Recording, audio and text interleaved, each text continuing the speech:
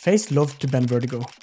But that was in CSGO, and at IEM Sydney, FaZe picked Vertigo versus MOUZ. A shock to the whole Counter-Strike community. But if they didn't want Mirage, they are going to go for Vertigo. Alright, MOUZ calls the bluff. I defeated MOUZ on it to make it to the finals of the event and win it later. And today we're breaking down the rematch on Vertigo and why FaZe might want to go back to ban Vertigo again. Welcome to how MOUZ destroyed FaZe on Vertigo.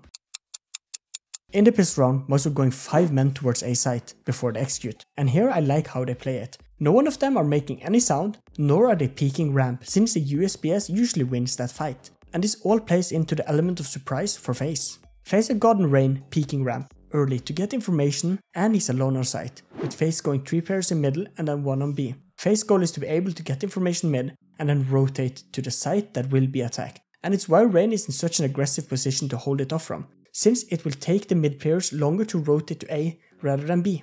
But MOUZ execute is late.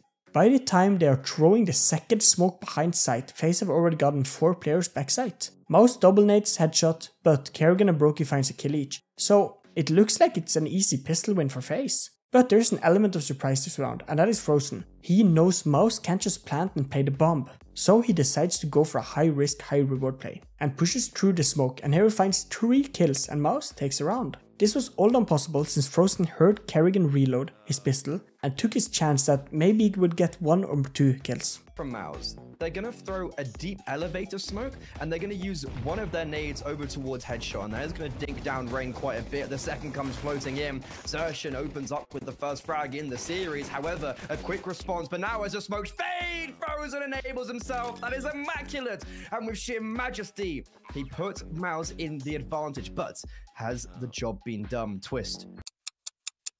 FaZe have gotten 3 players on A and are taking ramp, while MOUZ have sent 2 players ramp. Here FaZe have smoked MOUZ off in bottom ramp, and here I have to show you the coordination MOUZ does to make this work. Exertion nades the smoke, and as soon as the nade lands, Torsi flashes, so when the smoke disappears, the flash pops. And this will blind any CT players playing behind the smoke, holding when they know MOUZ will blow it away. But this leads to no kills. But we can see how strong a flash and nade combo on the smoke can be. MOUZ tries to take A, and here both FaZe and MOUZ fails. And it's not pretty, with both finding 1 kill, but MOUZ are not able to take site since they get stuck in scaffolding, and they decide to run back to B. Here Rops alone on B fails. After he gets Molotov'd, he can get 1 kill before dying, and MOUZ can take site using the default radiator smoke and then walking up on a flash. And here Kerrigan goes huge, finding 2 kills, and they leave Frozen in a 1v2, and FaZe takes the round, after Rain found a nice angle to kill Frozen from. There, these rotation for FaZe are going to have to be fierce because MOUZ are looking to execute. Gearing up here, getting ready to burn it in towards that B bomb site. Good news is for FaZe, though, they've kind of read into this. There's close rotations arriving onto the scene here. Yimfat, another opportunity. He does so much damage. That Huey's Molly effective here. Brokey in the back of the site will get taken care of by a quick kill from Frozen, but Kerrigan still stands alongside Rain here. It's just Kerrigan, though, on the site here from back of Generator. Gonna knock down another here. Frozen left into a clutch. The right man for the job here, looking to fight towards the back of Generator. There's time here to...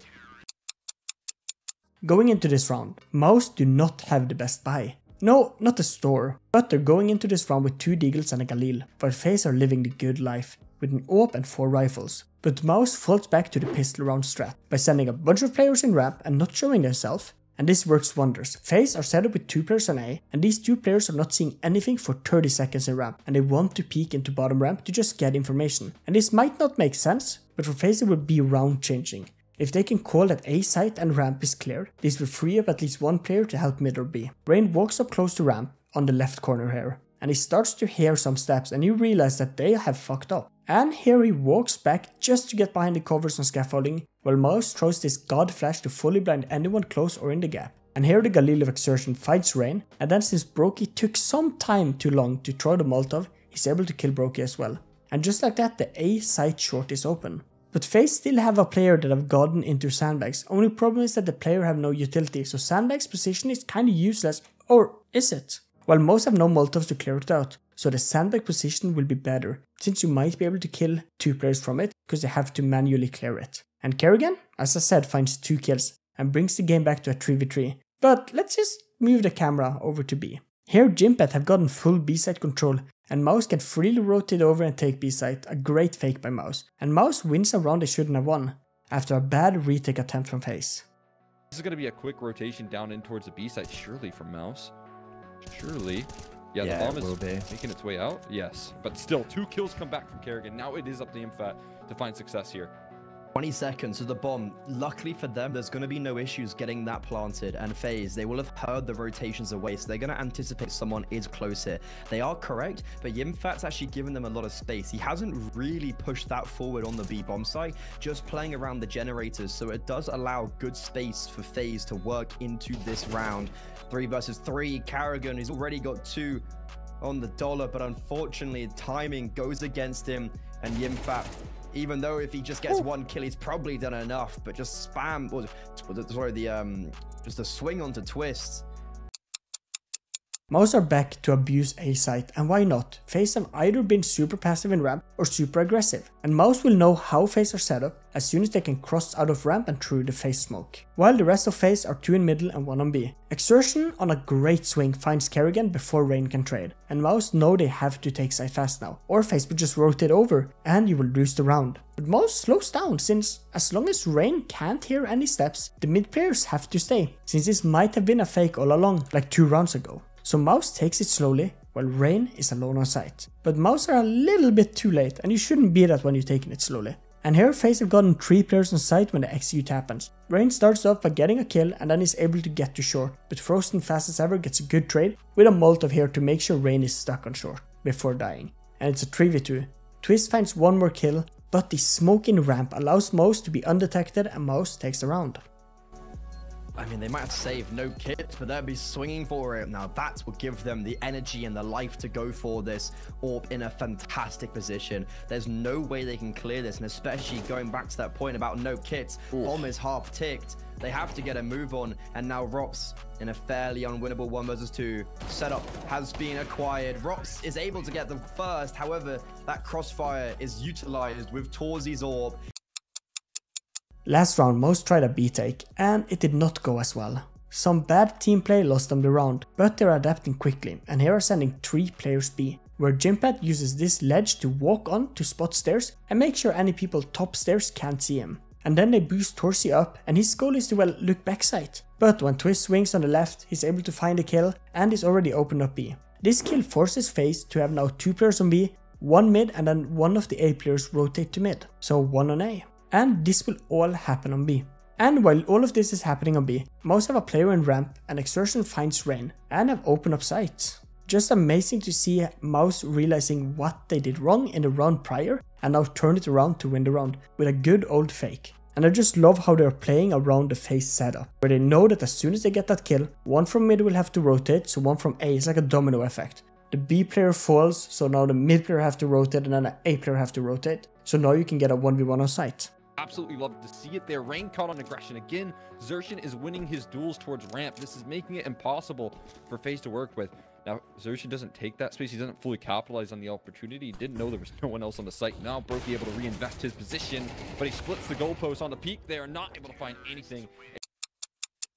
Round 11 shows us FaZe's biggest weakness of Vertigo, and that is the default setup and A hold. Let me explain. The normal way of playing Vertigo is 3 on A, 1 in middle and 1 on B, since A is so hard to retake. But FaZe are not doing this, but rather having 1 or 2 on A and a more dynamic setup. And MOUZ are abusing this, since when you play these dynamic setups, as soon as one side loses a player, there have to be a rotation. So as we saw in round 10, when Twist died, FaZe had to get 2 players to come to B and made A way weaker. And in this round, MOUZ are playing on that by sending 2 players middle to ramp, and the goal is for the mid players to find an opening, so this will force an A player to rotate off, so MOUZ can walk into an A site and take the 1v1 fight. And here the mid players find Rops boosted up, and this forces, as MOUZ predicted, an A player to walk up to middle to hold it. And this leaves Rain alone, as he's about to be pushed by Exertion, that is walking up ramp right now. And FaZe loses sight like that. Rain gets a 1-for-1 trade, but a good nade from Torsi kills Rain. And Kerrigan, trying to walk behind and get to ladder room, dies to Frozen. And MOUZ have successfully played FaZe like a fiddle. And MOUZ do not even plant before Frozen lure can come behind and get Twist. And MOUZ takes the round. Always next year.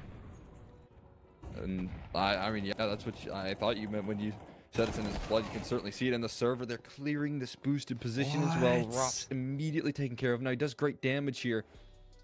Is it just damage? Xerxin is taking way too much space on this A side. He's going to have a position where he can certainly surprise here. They've given all this control. He's deep in towards elevator. He's got to call in for some troops here.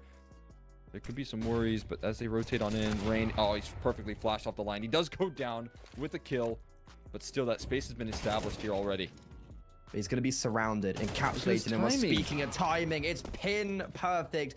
MOUZ on the T side was a master at just abusing how FaZe were set up by always targeting A and barely touching mid or B. So when the mid or B take happens, FaZe would over-rotate and overreact to it, all the wrong ways. While FaZe CT side was just not ideal. They lacked commitment, where they rarely tried to take any control other than keeping site control, and I missed that from FaZe on the CT side. As we saw earlier this week on Monday on the Mirage game where FaZe won 12-0 versus Monty on Mirage, that was because they were not afraid to take in these ramp control, mid control and crazy gambles. Maybe they learn for next round.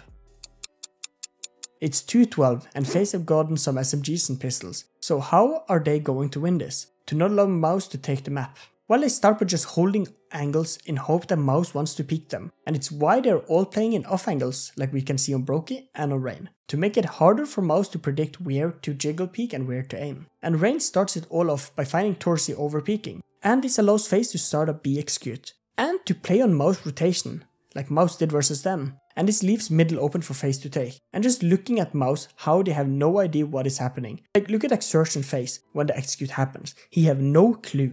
And we can see the B players are switching between stairs and middle. And this makes them miss 2 FaZe players rushing B side. And this was the fire I missed from FaZe on CT side. And by then, Robs have pushed up. A player tried to come behind to kill the 2 players going on to B. Robs find them and FaZe just runs them over. Since MOUZ gave away mid and after taking back B, they had no clue what to do after. Trying to communicate here, falling off of middle eventually, looking to help out. Get me over here towards middle. They're getting met by mollies though. So they're not able to take the space that they want just yet. Instead, they're going to even take further ground in towards CT spawn. Finally, Rain going to start to facilitate that aggression here, but they're in towards the site as well. Jumping through the smoke here, Shui only good for 1. FaZe in this round wants to take some early B site control, but the radiator smoke fails, gives Jimpet a great opening in it. And this is a big problem when this is the only smoke FaZe wants to use to take early site control. I can see why. Since FaZe don't want to go B, but rather use this push to force MOUZ to rotate, since it worked so well in the other rounds. But it backfires and FaZe loses both B site players. And FaZe just can't win it. They 2 split up and die 1 by 1. Maybe missing a Molotov on the back of quad, but there's a huge gap in the smoke here. Yemi looks to capitalize. He will. Immediately dispatches here of Kerrigan, and there's no trade from Twist just yet. Finally able to strike here, but chasing down Yemi looking for the trade here. Will be able to find it eventually. Goes awry, running out of bullets. Will have to reload, but does connect once more. Frozen, so aware, and Brokey a 1 versus 2 clutch secures. And FaZe loses Vertigo just like that. 13-5. But FaZe ended up winning the match. But on Vertigo, for that to be a main map, they have to fix a lot of stuff. From their poor CT performance to understanding what the advantages this team have on maps like Vertigo versus the rest of the tier 1 teams. I will give them some hints. Aggression, brave pushes, and confidence. Thank you for watching, and here are 2 videos you told me you would like. Bye.